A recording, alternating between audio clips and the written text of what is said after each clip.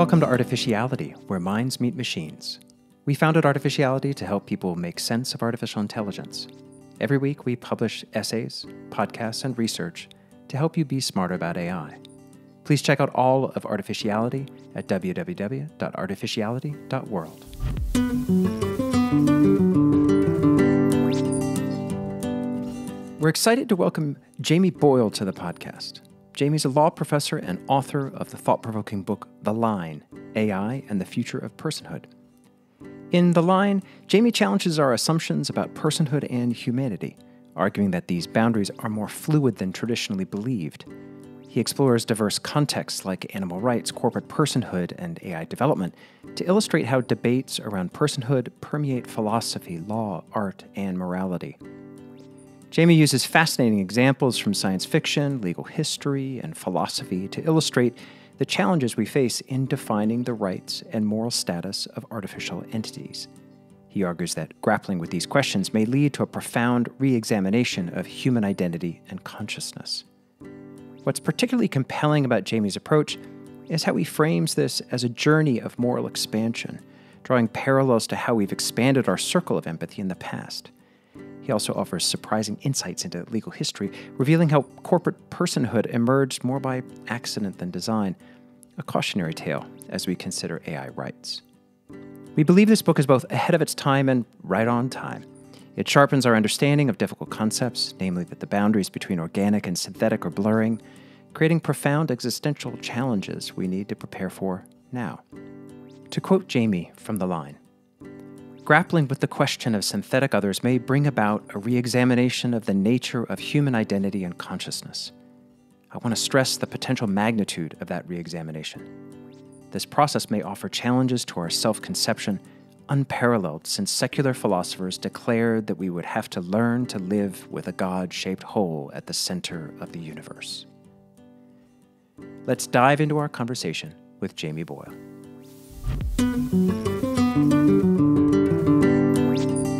Jamie, thanks so much for joining us. We're really excited to talk to you today. Thanks for having me. This is a great opportunity. Let's start with a nice opening question. What inspired you to write this book? I basically spent most of my youth deeply with my nose in a science fiction book. And that led me to think about a lot of things that weren't reality at that point, but might be one day. One of those things was the internet, which I became convinced from reading cyberpunk novels in the late 70s and early 80s was going to be something real. And so I sort of started writing and doing scholarship about that sort of before it was a thing in the early 90s.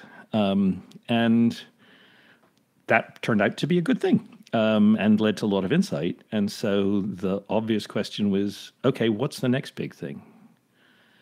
And the idea of artificial intelligence has always fascinated me, and the idea of rights has always fascinated me. And I thought, what if we put the two together and try and work out in a realistic and humanistic way what might happen if we encountered beings that were artificially created by us, but were also plausibly like us in ways that seem to cry out for moral recognition. And the book came from there. I'm particularly interested in this book because, I mean, I'll just jump straight to the meat of the matter, if you will, in that what we focus on is this intersection between the organic and the synthetic. And we talk about a new state of being as the artificiality. That's where our name comes from. And this question of what is organic, what is synthetic, where is the boundary between those two? Is there really a boundary between these two? Is it something separate from us that we're holding that is unique and different? Or is it what we're holding an extension of ourselves and therefore still part of us? And so how do we know what the difference is? And so the concept of this line and the question about the line and bringing a legal mind to it was really fascinating because, you know, we come at it from a scientific and a philosophical perspective, and you bring a different perspective to it that I found to be really fascinating and interesting. So, first of all, thank you for writing the book, because actually it's really Thanks for reading interesting. It's really interesting addition to the scholarship that we can tap into. That line is exactly the one. I mean, that's what the title refers to, and it's obviously a line that is, a moment's thought makes us realize that a lot of the things we think about it are either probably wrong or incomplete. I mean, if Mr. Spock and Mr. Data turned up on your doorstep tomorrow, I don't think you'd go, well, neither are you human, so I'm off to the gulag. I mean, it doesn't seem like that's what your reaction would be.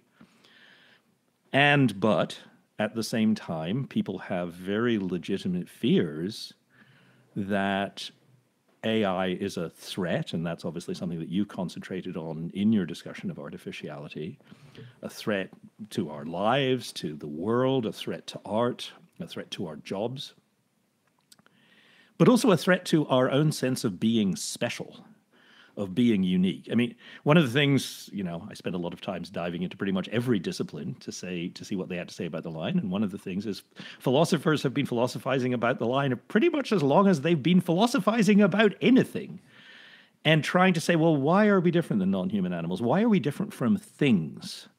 Like, what explains it? Aristotle said, well, it's language. Language lets us reason about how to do things, how to get something. There's a nice grape, I want to eat it. I'll climb. But it also lets us reason about what's right to do. Wait, that's my neighbor's grape. I shouldn't do that. And he goes, and that creates the polis, the city-state. That creates law. That creates nomos. That creates morality. And honestly, we've been noodling on that point ever since. And I'm not sure we've done that much better than Aristotle did. And now come what probably better than I, are chatbots, which are not in any way conscious, and yet which present us with wonderful emulations of human language. And I'm just sort of fascinated to what that does to us. What it's not just like, will they kill us? It's like, will they make us look in the mirror? Are they a mirror? And so that's the thing that I think is truly fascinating about this. And somebody might come away from my book saying, I am frightened that I used to be worried about corporate rights, and now I'm worried about AI rights. They're going to take over everything, and they'll have lawyers like you on retainer saying that they deserve rights. I think that's a perfectly legitimate fear. But I also think it's a perfectly legitimate fear to think maybe we won't handle it well because we deny personhood to our own species. Sorry, Helen. Yeah. Oh, no, I'm just as fascinated with this as you are, and coming at that legal side was just so new to me. So I just found that really fascinating. But just going back to one of the things you said, one of my favorite sentences in your fabulously written book is sentences don't imply sentience. Don't mean sentience, and it's so intriguing how we just describe sentience. But also going back to what your reference to Aristotle, and maybe we haven't got that far, because, and I just really enjoyed this distinction you pulled out about it's what the capabilities that language gives us, not language per se. Mm-hmm. And to me, that felt like quite a clear distinction when in the way that you presented it. But at the same time, what overwhelmed me in some ways was just the realizing just how unclear all of these lines are. That your first cut at a distinction might feel relatively sort of clear. There might be the sense of clarity. Oh, yep, I got it now. That's on one side and that's on the other. But then the more you think about it, the less clear these things are. And I'm wondering about after you went through this journey of writing the book and thinking about it, what is it that drives this lack of clarity? Is it just the sheer complexity of the world? Is it something kind of different again, that these divisions are just so, essentially unclear? That is such a great and deep question. Basically, I wrote the book to try and answer that question for myself because I didn't know the answer. I hope I'm closer to the answer now, having written it, than I was before. Although I say in the book a lot of times, this is a book about how to think about the issue, not a book about what to think about the issue, because I'm just trying to help us think it all through it. For me, I think that we have very strong instincts, which most of the time are right. So think of like Newtonian physics. If your basic model of the world is Newtonian, force, mass equals acceleration, and every action equal and opposite reaction, that works for almost everything that you encounter in your daily life. For that to stop working, you have to be either very, very dealing with stuff that's really, really small, or really, really fast, or really far away, or in the quanta. And at that point, it's wrong. And it is wrong. But it's sort of like, but that Newtonian sort of set of heuristics, that functions fine, right? And for most of us, that's what we spend most of it. No one's thinking about quantum physics when they're driving their car. Or if they do, they're a danger and they shouldn't be on the road. I think there's a moral equivalent to that point, which is most of the time you say, look, humans have human rights because they're human, not because they're smart or because they're white or because they're a man or because they're straight or because they're a Christian. It's humans have human rights. And that's just a really great line. And 99.9999 times out of 100, that's right. And then if I give you the Mr. Spock and Mr. Data example, you go, well, okay, so it's not actually being genetically human that is what I really care about in terms of my morality. You've made me realize that in the same way as Einstein makes you realize, actually, the Newton stuff doesn't always work. And so I think what we've done is we've introduced a technology, AI, that is the equivalent to finally being able to do the measurements that told us we should look away from Newtonian physics towards relativity. And it's messing with our heads because we're like, wait, I like Newtonian physics. I learned it in high school. I worked hard for that B. And so I think that we're going through the moral equivalent of that right now. And we're doing it, having just done it, I would say, over non-human animals. I think everyone, regardless of whether you're people for the ethical treatment of animals all the way, or whether you're a carnivore with some reservations about it, or whatever you are, there's no way you're thinking about the rights of non-human animals today the way that someone was 50 years ago. I mean, you shouldn't be, at least. And so I think what's going on is that it happens a lot with law, it happens with philosophy, it happens in life. A technology destabilizes a line that up to now seemed normal, that we didn't have to think about. And now we're being made to think about it in the same way that, thinking about light speed made us think about physics.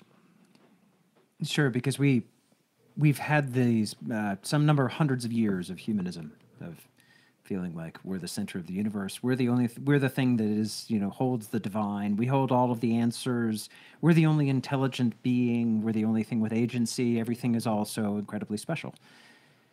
And then we inventing machines that, at least in certain things, can surpass us. And we've got predictions coming from Silicon Valley that it'll be smarter than us anytime between, 3 months from now and, a decade from now. Who knows? But their objective is... And so the intelligence barrier seems to kind of fall apart.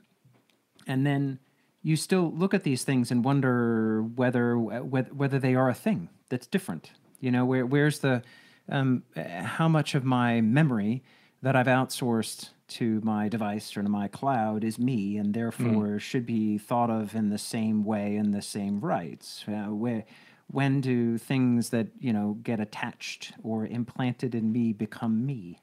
We sort of, I think we're having to stop and, because of these sort of changes in technology, really reevaluate the core question of what it means to be human, and this sort of question of what, I'm not sure where to draw that line, we have these questions of like, so if I, don't even touch my phone, but if I ask, I'm going to have to hold it far away so it doesn't wake up Siri, to call my dad.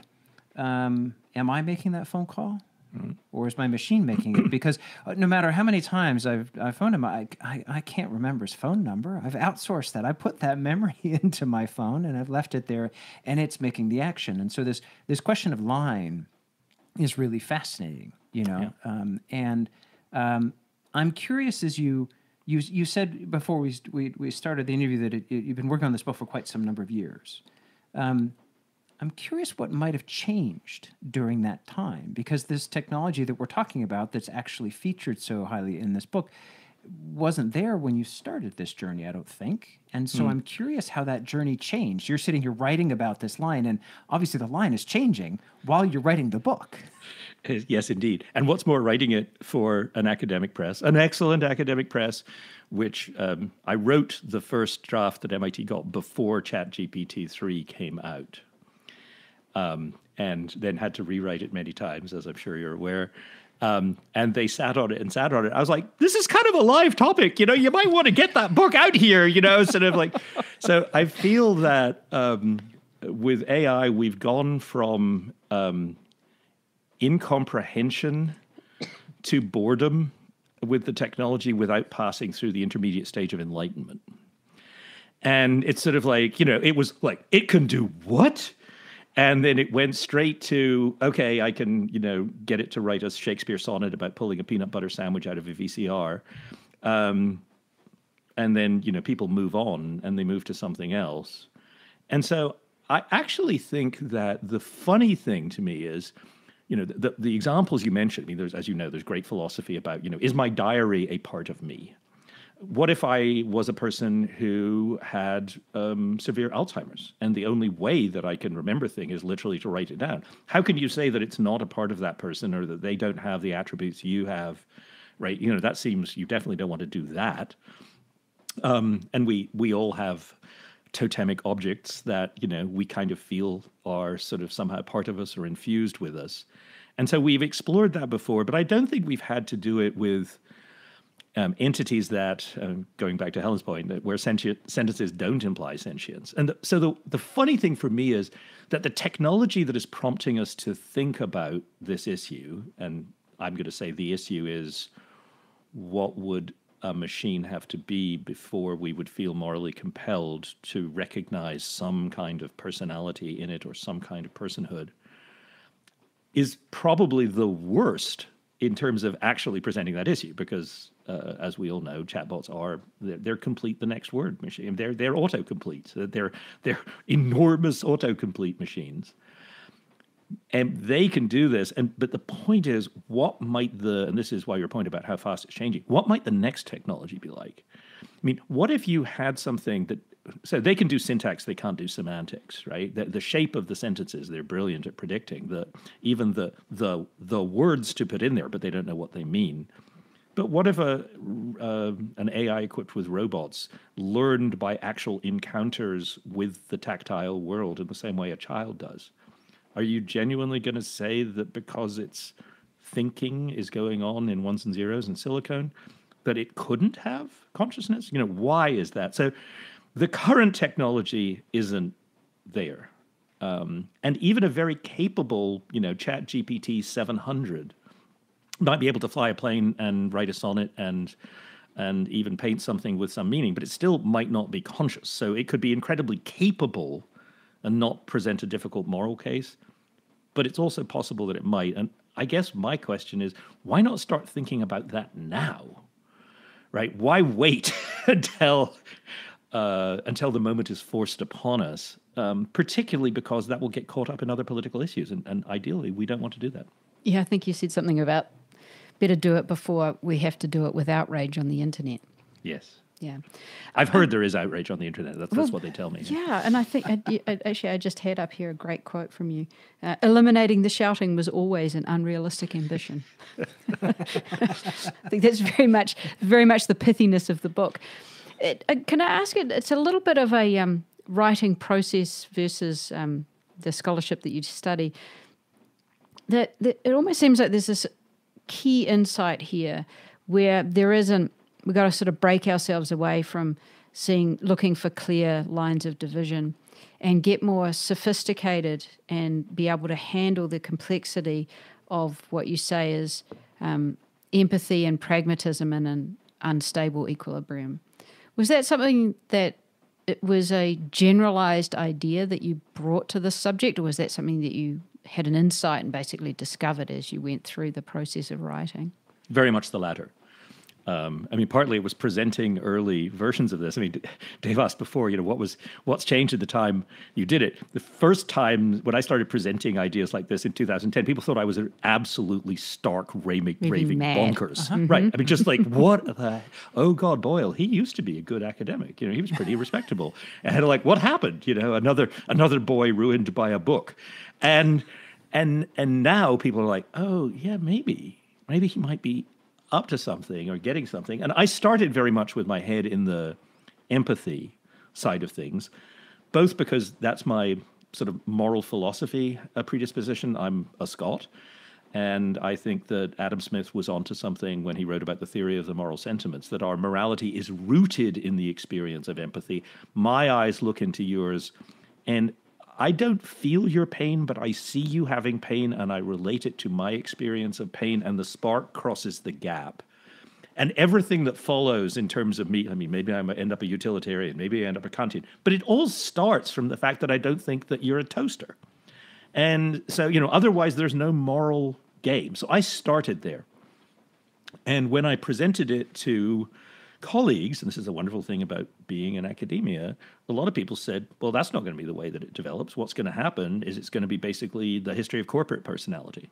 We'll give them rights so we can sue them, which is quite possible. And there was even an EU draft directive that, floated that idea, robot rights, just so that, when the self-driving car kills someone, maybe we actually ought to be able to have an entity that we can sue rather than just the corporation behind it, which made it a very different kind of story and pushed me in directions that I never thought I would go in. I didn't think I'd end up writing about corporate personality.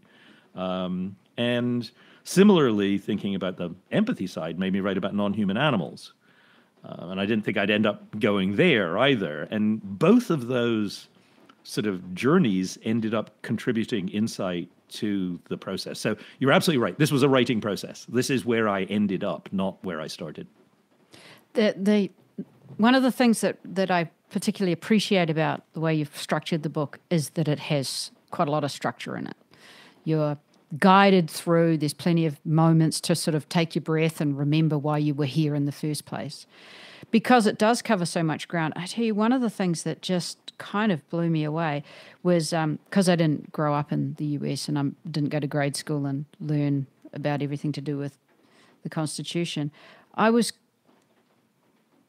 and kind of a recent immigrant, I think 16 years ago today that I left New Zealand, I was kind of blown away by the section on corporate personhood and the fascinating story that sits behind how that even kind of evolved. And can you tell us more about, I think you called it the decision that was never made? Yeah. And I know you say you can't write a melodrama that includes Roscoe Conkling, but it's a sort of a fascinating subject and is very revealing, if not, I mean, it's a bit depressing about where we might go with these robot rights if we think about it as a person. Yes, in a corporate sense, but it's just so much colour there. There absolutely is, and honestly, it shocked me. I'm a law professor in the United States, so perforce I had to learn about the U.S. Constitution, and I knew the vague outlines, but I assumed that the development of corporate personality had much more intentionality behind it, and nothing could be less true. So Justice Rehnquist, Chief Justice Rehnquist, who until the current court was probably one of the most conservative Supreme Court justices in recent history, was fascinatingly a critic of corporate personality. Not so much that corporations should have personality. I think they should, to be able to make deals and so forth. But rather, what comes with that? What constitutional rights do they deserve? For example, do they get free speech rights just like human beings? Do they get equal protection rights just like human beings? And he said, rightly, that that this was a decision which was made without argument or discussion. And in terms of the legal precedent on which it raised, that's absolutely right. This is something that the court actually didn't decide. The case reporter sort of put in, and the court all thinks that corporations have equal protection rights. It wasn't argued in front of the court. And we've been citing that case ever since. But it's sort of citing a case that didn't decide anything for that purpose. And now the edifice is relatively secure. But you could say, But it rests on this failure ever to fully justify it. Why should... Yes, I want corporations to have some rights. I think there's a lot of economic advantages to us to have corporations have rights, have them be able to sue and be sued and so forth. And maybe even some constitutional protections. So maybe due process protections if corporate property is expropriated, or maybe the First Amendment talks about freedom of the speech and the press. So that seems to say, well, the New York Times is a corporation, and it seems to get some rights out of that. But beyond that, it's just sort of untheorized or under-theorized.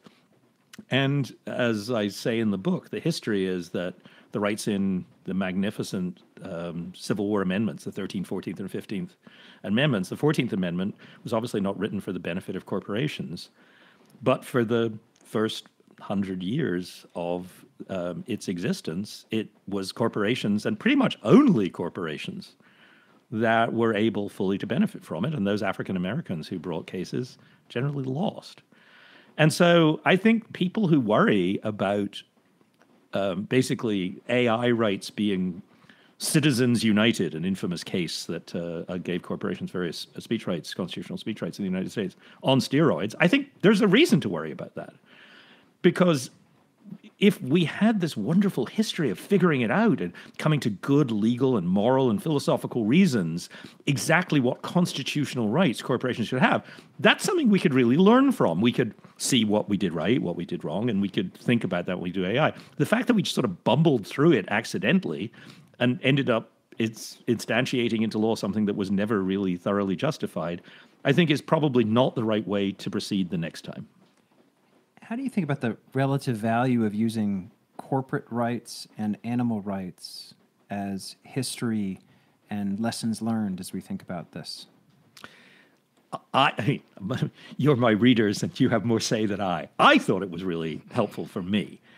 So the thing that I found in writing about the movement for non-human animals' rights was both that it was very inspiring and that I was deeply moved by some of the suits on behalf of, for example, chimpanzees, and became convinced in writing this book that at least the great primates and the cetaceans have a very good case, moral case, to have a higher legal protections than they currently have. Whether or not that's any form of personhood is a question, but much higher protections, not just cruelty to animal protections, but actually recognition that they have interests and life plans and so forth that we should respect, morally speaking. And I became convinced of that. So score one for the bioethicists and moral philosophers.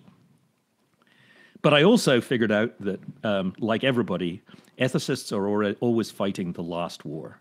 Generals fight the last war. Philosophers fight the last war. The last war in this moral philosophy was the rights of non-human animals. And to the winning move there, and the move that I support ethically, is to say, look, it's not the fact that you have human DNA that gives you rights. It's not because you're just a membership of the species. That's too trivial. That's like saying it's because I'm white. It's not that. You have to look at the capabilities that you have that entitle you to protection. And when we do that, we should realize that animals have many more capabilities than we have given them credit for. And we should also realize that the gaps between the species are not as absolute as we had thought. And I mean, I agree with that. I think that's all true. But that led moral philosophers to say, so being human is a morally irrelevant fact, just like being white or being a man. And there I was like, I think I have to get off the bus at this point. Because if you're saying that you only get rights if you have a certain set of mental capacities, what does that say to the anencephalic child, the baby that is born, basically with almost no brain? And their answer is, well, I guess we have to give them rights because the line drawing is hard. And I'm kind of I don't like where this bus is going. I think that the movement for human rights for all humans, regardless of anything, race, sex, whatever, but also mental abilities, is one of the most noble struggles in human history. And for us to compare it to racism and sexism, you're just being humanist, is, I think, missing something. You miss a lot of subtlety and detail there.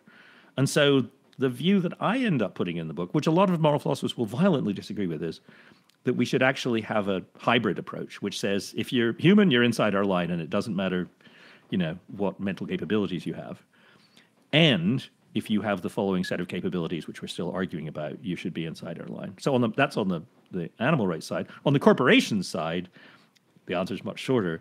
It made me think that we really needed to avoid the errors that we committed with corporate personality, and that maybe AI might even help us rethink corporate personality. Yeah, well, it's an interesting challenge to use those as sort of precedents, in that, it took us a long time to get to the current decision on both of those topics. And as you say, we sort of accidentally ended up in one, or I'll put the word accidentally, unintentionally sort of ended up with corporate rights. But both, non-human animals have been around a very, very long time. And corporations have been around for a long time. And we kind of didn't deal with it for a long time. But now we've got this sort of question about how quickly we have to think about AI rights and how to define the line. And I wonder what you'd say, how you'd think about that in terms of establishing some form of legal definition or precedent. I'm not going to use the correct words, so hopefully you'll correct me. Prior to it being an issue, versus waiting until some form of ChatGPT, as you say, version 700, and when it might feel like we kind of should have gotten on with and dealing with this a little while before. I think that's a very good way of putting it. And so some of the people who've written about this, long ago, even before I started writing it, and then that was, 15 years ago. One of the guys said, we're best when we stay in Lawrence Solom, we're best when we stay in sort of shallow waters, that we don't go too deep, because we can't know the experiences that we will have that will cause us to rethink our line. And so trying to reason in the absence of those experiences is a mistake. And, I'm kind of a pragmatist, and I'm British, so bumbling through is basically my, it's a national strategy and probably a personal strategy. With a nice cup of tea. Yeah, with a nice cup of tea and a great deal of sarcasm and not much actually getting done. And so I very much think that. But what I think we can do, so yes, the idea of, me, this is why I very much didn't want to make the books like, here's the right answer. Because frankly, I think that's ludicrous. I don't think anyone has any idea right now, and I don't think they could, to be honest. But what I think we can do is try and make us be more morally sensitive so that the issue will be flagged when it comes up. Either, wow, we're treating these entities wrongly, or, oh my God, we've given them rights that are dangerous. And the analogy I'd use is how wrong we have been in the past about other sort of big moral changes. I remember when I first started being a law professor, I was being an activist for gay students in our school who were, at that point, the U.S. Army was not interviewing gay students. And I felt that this was a moral issue, that we wouldn't allow the Army to interview on campus if they wouldn't take black students. And I thought that this raised a similar issue. And the dean was a very distinguished human rights lawyer, himself actually a survivor of the concentration camps, and, a very deeply moral person. And he said, how dare you sully the language of human rights with lifestyle issues, which is how he saw gay rights. I think now we'd probably go, yeah, you kind of missed on that one, maybe a little bit wrong. I remember similarly people raising environmental issues about global climate change in sort of left-wing circles when I was a teenager, and people going, how can you talk about this kind of bullshit? You should be talking about, union rights, right? How could you? Or people talking about the rights of non-human animals. It's like, don't you realize there are human beings that are suffering? And our answer to raising any new question, and those issues all were new questions, or not new questions, but questions that urgently needed answers. They were old questions, but ones we'd managed to ignore, going back to Helen's point, is that people are very quick to dismiss it with a what about? What about don't worry about the AIs. What about, slave labor? What about child labor? I totally agree. And this isn't as like, oh, spend all your time gazing in your navel and thinking about AI rights. But it is, given our history of being dramatically wrong in the past, shouldn't we have just a little bit of humility that we're kind of grokking this one correctly right now? Yeah, I agree. And I was thinking made me think about kind of moral luck, flipping it on its head and saying, well, I'm a human. I was born a human, so I got that moral luck. How would I look at this in a different way? And in the part on chimeras, which I think is really a fascinating area, because it's almost the area that's moving the fastest and the most unusual. So it's and you point out that we've got to get somewhere past the idea of, well, that one was fine, but this one's yucky. And putting that yuck factor in as being our guiding sort of intuition. But then on the same, because I think the yuck factor with chimeras has been kind of all the same. It's been a bit generic, but that will start to diverge. And some people will have really strong reactions against, and others will be, oh, yeah, I'll take that if it's going to make me smarter, or if I can be part of that chimera. Because we hear of that, in Silicon Valley, there's kind of almost a hybrid, a value to that hybrid chimera. But the one thing that there's one thing that in here that I ended up still being quite, didn't get a really strong sense of how you thought about it, which is, what is the importance of mortality? What is it? Does it matter? Is that a dividing line, that something is actually able to die, that they do die, they can't avoid death?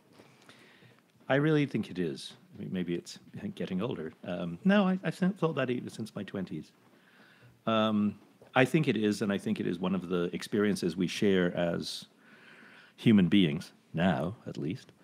And I think that it should, that it does, not often enough, but it makes us, it brings us back to ourselves. It makes us understand our significance and insignificance.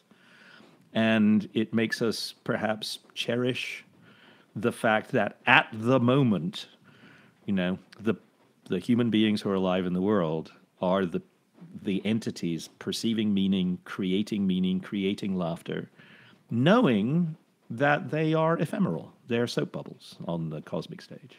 Soap bubbles. Pop. And yet the words of someone who's been dust for 400 years can move me to tears. And so that seems vitally important.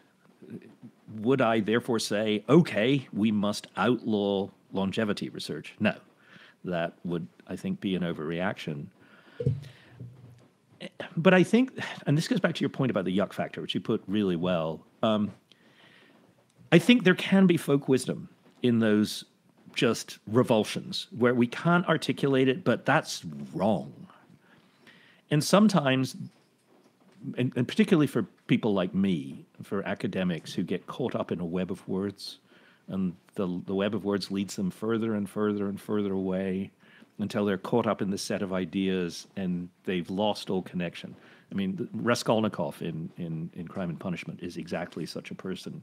He's actually pretty decent, but words take him to this world of evil. And finally, it's sort of trusting natural instinct and religion, being Dostoevsky, that brings him back. So I think there is wisdom there. There is wisdom in our folk wisdom, right? I'm not scornful of it at all.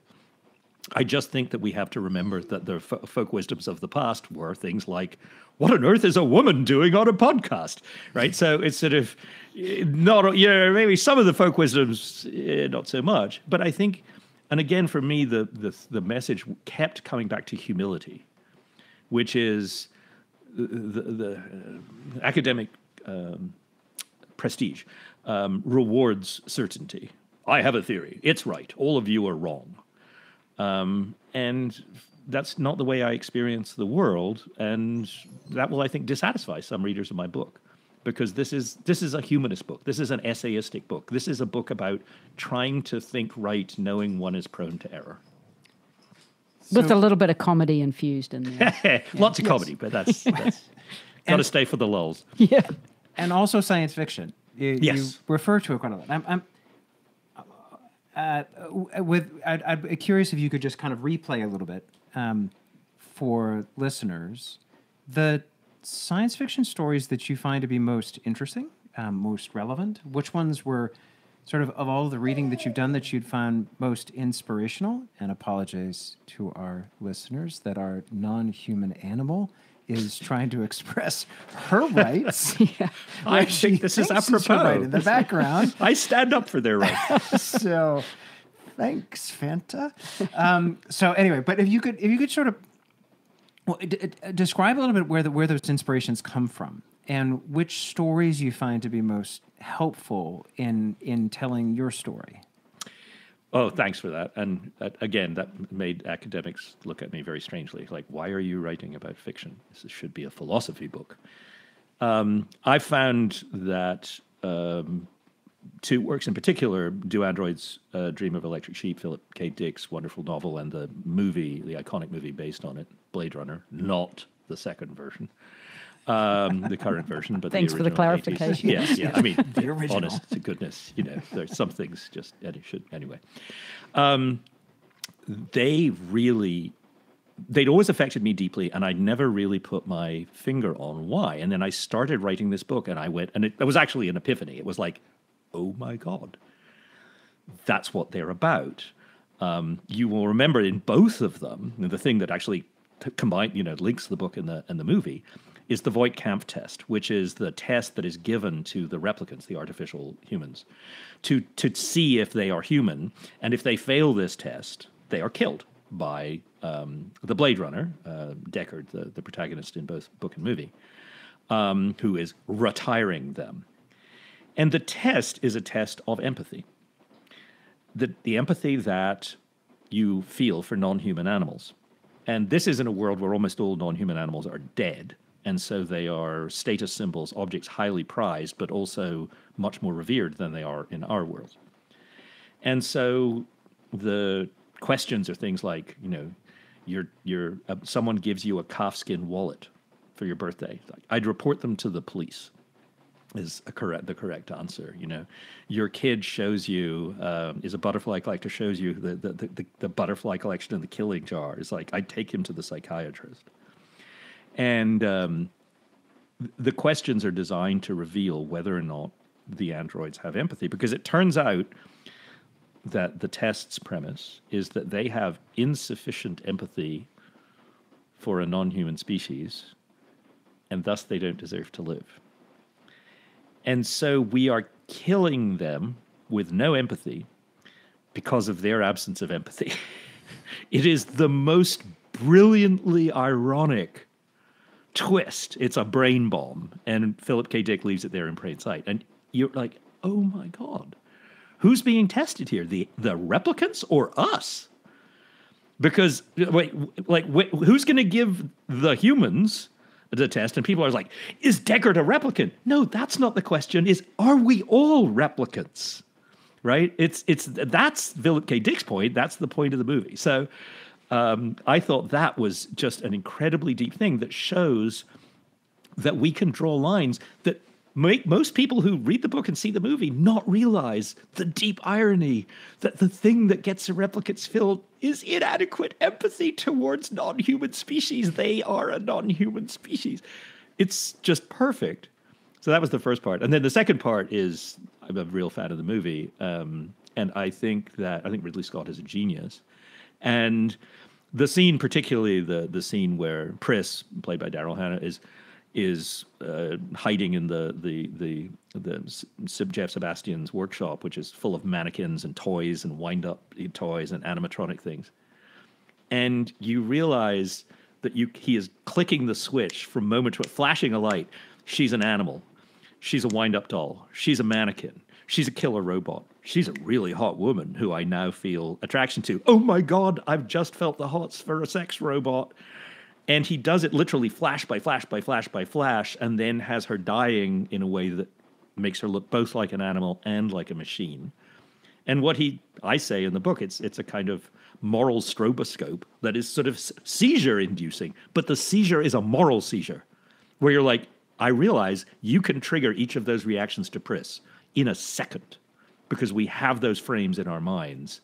And that's what drives our empathy. And both of these great works of art are works about the limits of our empathy and how to broaden it. So that's why sci-fi mattered so much to me. That's an awesome answer, because it just explains so much about the importance of good sci-fi. And I think I was watching a YouTube or something with a biologist recently, and he was also into sci-fi, and the interviewer said something like, well, it just makes your Gantt chart shorter. And I thought that was actually a pretty nice thing to say. pretty short way of summing up what sci-fi is really about. Yeah. It's the ability to make strange the familiar for me. So it's Cory. I'm lucky enough to be buddies with Cory Doctorow, great sci-fi writer, and he's always like, it's not about predicting the future. That's not what we're doing at all.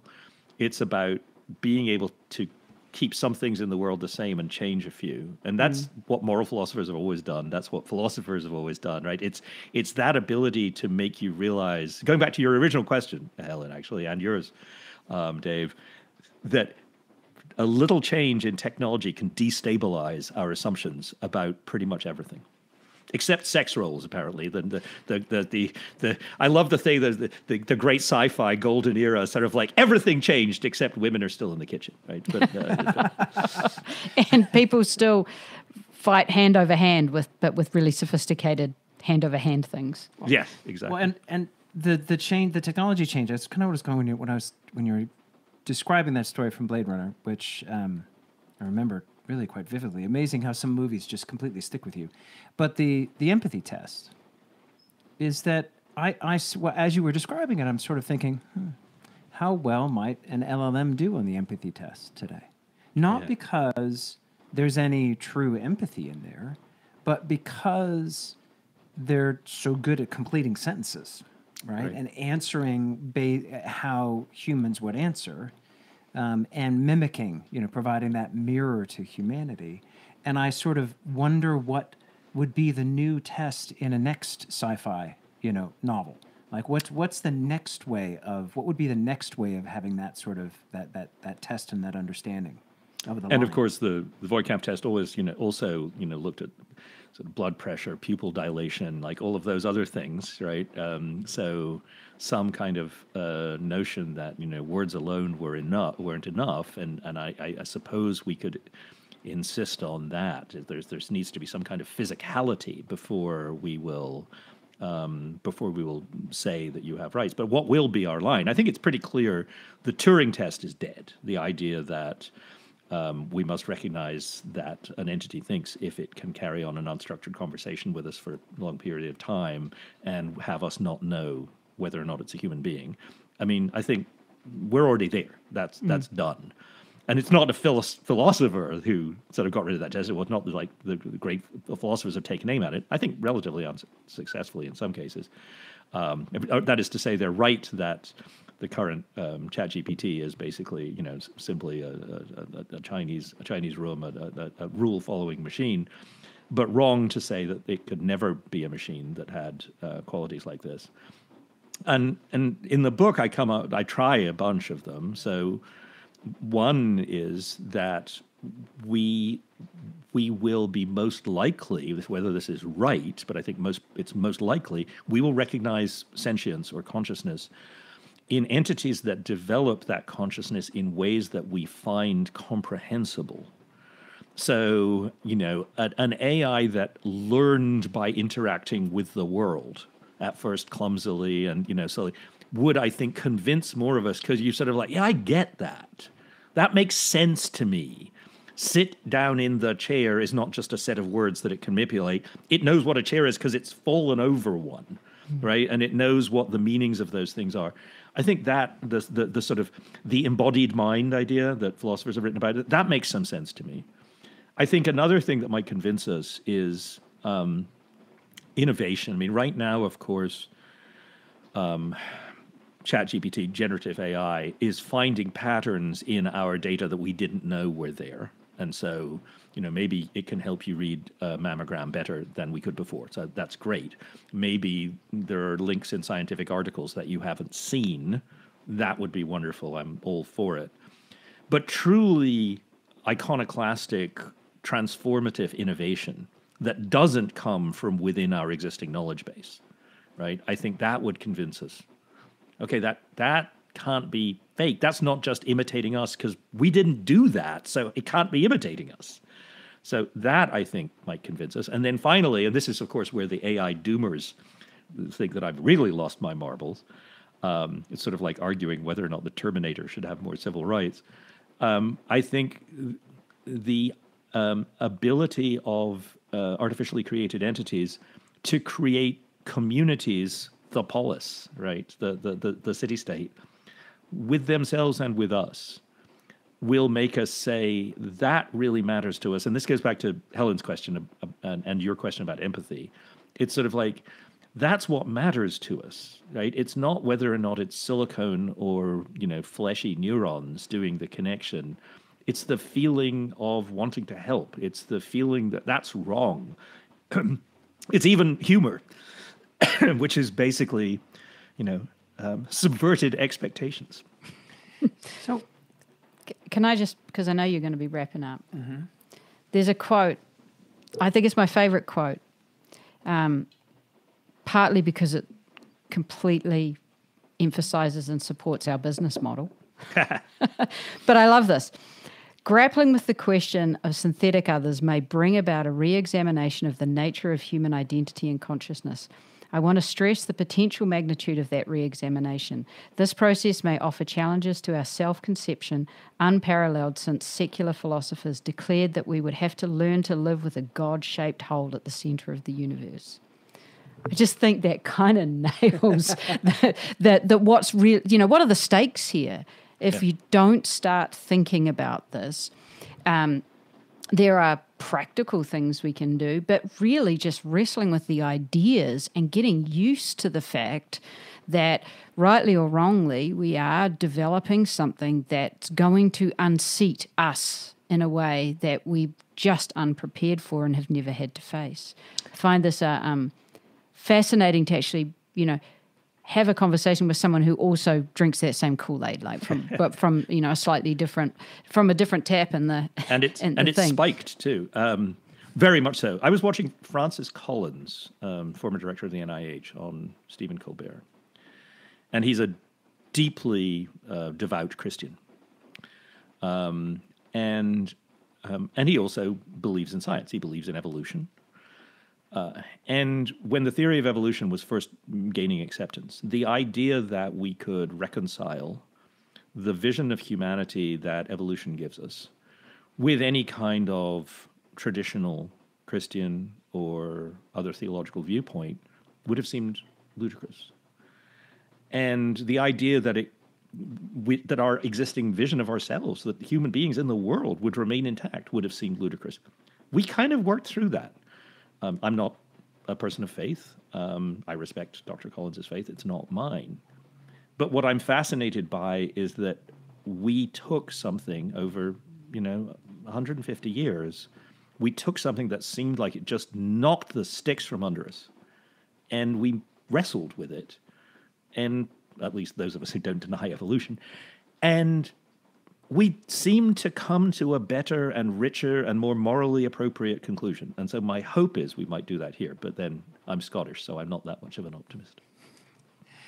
One final question for you. We've talked about Philip K. Dick. We've talked about the movie Blade Runner, obviously based on his book.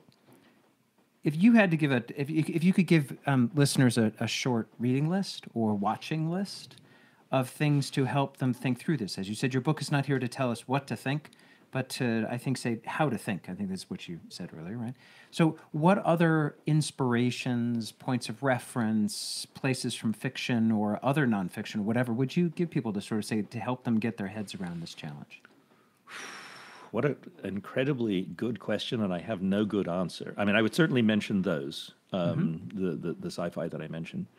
I would suggest going back and looking at Adam Smith's theory of the moral sentiments and thinking more about empathy. and seeing like where empathy takes you. I'd also say that one of the things we might end up doing, that AI might end up doing, is might say we could conclude, well, maybe humans aren't that special, and maybe we actually are more like ChatGPT than we think we are. And I don't believe that. But I think we will wrestle with that. And interestingly, reading some of the modern research on consciousness, global neuronal workspace theory, all of that kind of stuff, integrated information theory, it's striking to me how a lot of people think, scientists probably deny the existence of consciousness. They probably just think we're stimulus and response machines. Not really.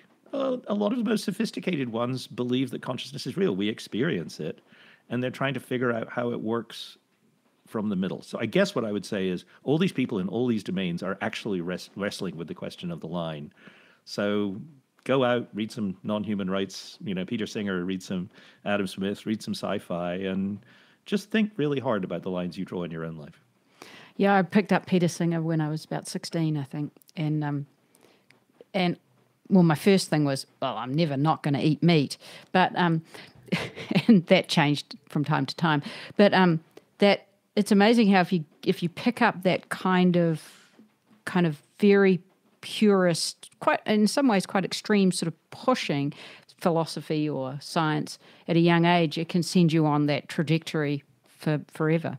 Yeah, it's because that is such a line that we grew up thinking was just so. I mean, I grew up on a farm, so it was quite clear who the animals were there for. There was no doubt.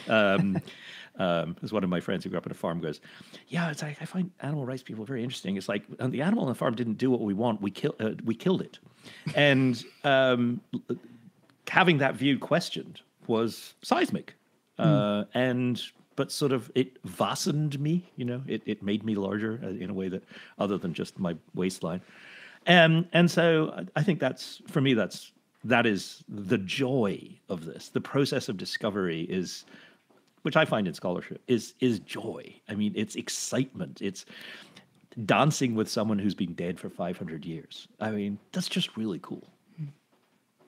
Well, thank you for taking the time to talk with us today, and thank you for your book. We really enjoyed it, and as I said at the beginning, it is great to have another form of scholarship come into the mashup that goes on in our minds as we think of these things. So thank you so much for all of the years that you put into this and all of the rewrites. It's definitely worth it. Thank you so much. And thank you for having me. And I will say, and this is, you can cut it out, it's not BS.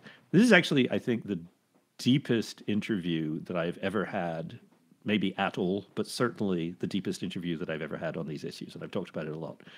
This got into, if you were to have asked me, what are the things that you really would love to talk about, but probably were pretty sure you never will, then you hit pretty much all of them. So thank you very much.